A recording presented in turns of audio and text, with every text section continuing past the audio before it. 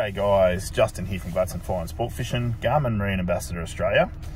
Today's episode of Garmin Tech Tips, we're going to talk a little bit about live imaging and fish behaviour and how you can utilise your tools to get the best out of them to help you fast track and understand fish behaviour and traits. So a big one that I find is a very common factor down here, particularly in New South Wales and Victoria, around the cod scene, is that basically 99% of the guys down here are using forward view or down view only in their Livescope, which is pretty strange to me. Like, so it's a very different world down here. Like when we come from up north in the Barra scene in particular, even the brim guys and stuff like that, perspective view is a major player in or a tool in everyday use, particularly for me as a fishing guide on Barramundi, on Lake Awunga, or whether it's out in the blue water as well. We use perspective view basically 80 to 90% of the time. So it was a different world for me coming down here, and I guess seeing that forward view, and a lot of guys, particularly guys with the LVS 32, didn't even have perspective mounts on their boats when I'm doing tunes, or they've never switched it over to perspective view, which is, you know, it was crazy, like in the terms of like understanding your unit and getting the best out of your units. Now, I'm not saying that the guys that are using forward view only aren't catching fish, because these guys down here, like, they are smacking cod left, right and center, and they really understand how to get the most out of that particular version of forward view, you know. But what I think a lot of the guys are missing down here is the opportunity to get an understanding more of fish traits and behaviors. What I've noticed in the small amount of, particularly the impoundment work around Murray cod that I've done since I've been down in this part of the world, is that utilising perspective view has changed the opinions and changed the whole game for some of these guys that I've done tune-ups for. So for instance, you know, like, they're not losing cod. Like a lot of the guys complain about, you know, using forward view and only getting the 20-degree beam, and then, you know, that a cod will disappear out of frame and they lose 2 out of 3 cod, like, because they just disappear. They'll go deep or go left or right or whatever, and they'll just pan out of their vision.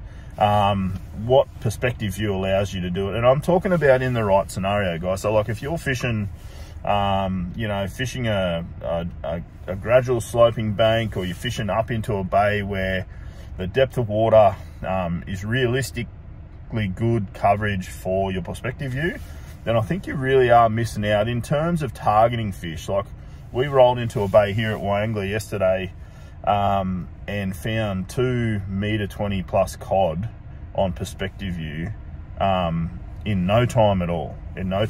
Just moving left to right or right to left, come through the screen. And these are fish that we would have never found, or never, you know, no chance of finding just running forward view. And if we had have gone into the bay scanning with side imaging, then those fish are already going to know we're there, because we're driving past them to scan them up. So I think the opportunity is there, guys, to really just broaden your minds a little bit and try and utilize the tools you have to get the most out of them, and to I guess to get a better understanding of fish behavior. You really need to utilize all the tools in front of you. So with live imaging, there's no better way to fast track that information into our minds, because what we thought happened, or what we presumed was happening with fish behavior and traits, we're able to either prove or debunk those theories really quickly with live imaging, because it's basically, you know, and particularly in perspective view, because you've got 150 degrees and you can have that panned out 30 or 40 meters, particularly with the LVS 34, where it's got exceptional range, and you can really get an understanding of what the fish are doing. And quite often, you know, on our days off up north, like if we're fishing Lake Awunga, we'll go out and use perspective view a lot and look around and just watch, not cast, not fish for these for these barramundi, but just actually get a little bit more of an understanding as week to weeks change and seasons change, and try and either prove or debunk our own theories on what was happening. And it's been a huge learning curve, and I guess a really fast-tracked one in terms of things of what we could have learned in the last 5 years if we didn't have what we would have learned if we didn't have live imaging. I think that's been an incredible step in the journey into fish behavioural traits and understanding. So I think, guys, my biggest tip for you is to broaden your horizon, open your minds a little bit, get off the one track mind and try perspective view, particularly in some of the cod framework, because what I've seen and our ability to be able to track fish, understanding, and quite often, like, I've found things that I thought, you know, and I don't know a whole lot about cod, but you know, we're finding fish together. You know, they're moving around significantly, which was the other thing, like almost barramundi-like, which was interesting to me.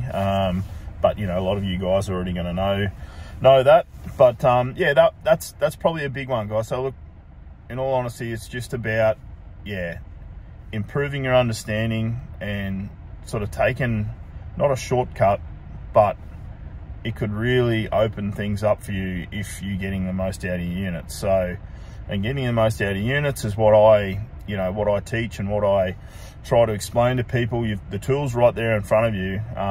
If you've got, you know, 3 options in live imaging and you're only using one, well, I do think you're missing out. I really do. I think the opportunity's there in different scenarios, and I'm not saying it's going to work in all scenarios, but in different scenarios where perspective view will really open things up for you and give you a better understanding of what's happening.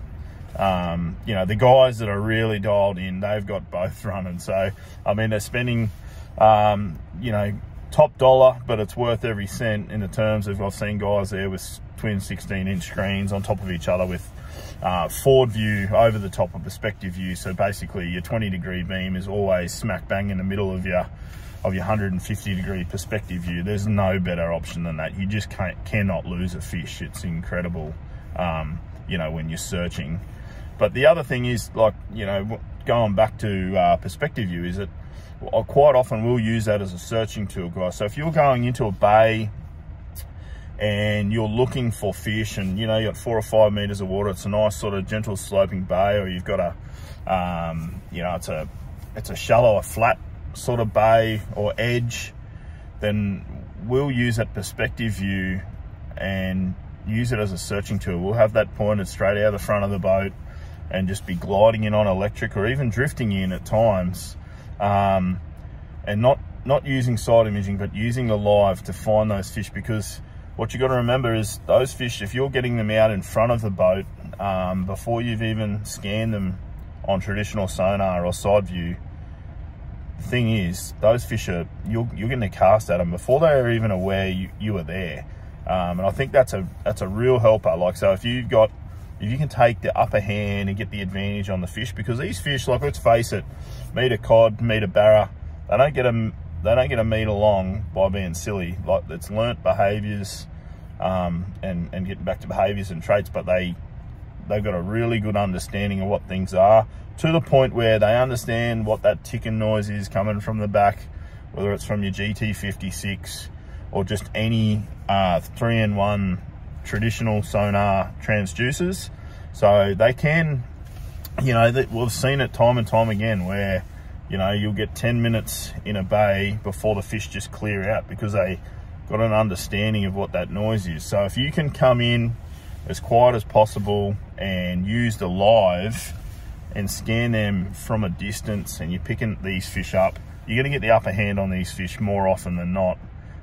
Doesn't mean they're going to eat every lure you throw at them, but by getting the upper hand, quite often we find that that is the case, and you are able to get some of these fish to eat. So that's just a little tech tip for today, is more around Livescope, perspective view, or the 3 views, and using all of them, getting the best out of what you have in front of you. So having the ability to use all three in different scenarios, pick the right choice and learn from it, and keep learning from it, and adapt again.